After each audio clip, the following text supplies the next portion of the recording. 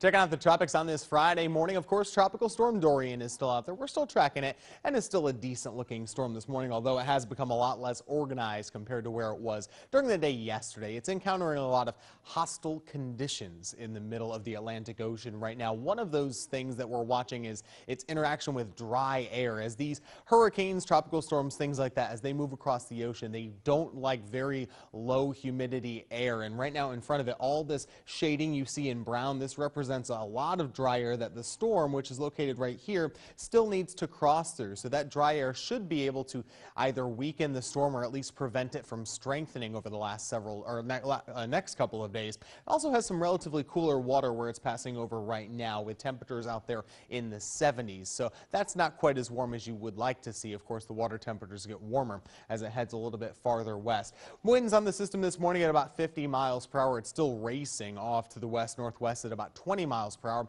And throughout the next 5 days, I do expect it to make its way just to the north of the island chains right here in the Caribbean. That is, if it holds together. There's still a possibility this could entirely fizzle out right before it gets here, just because those conditions aren't too good for tropical storms. But if it makes it this way, then we'll need to watch the interaction with land down here to see if it survives that. And then, if it still holds together in about 5 days or so, then we can play the game of where does it end up. The computer model's generally thinking that it makes its way right here along those island chains. There have been one or two that have suggested maybe a run at the East Coast, but it's way too early to speculate on that. It's still at least a week and a half away, a long time to follow this guy. Right here on Hurricanes 101, we'll have the best resources for you to track the storm.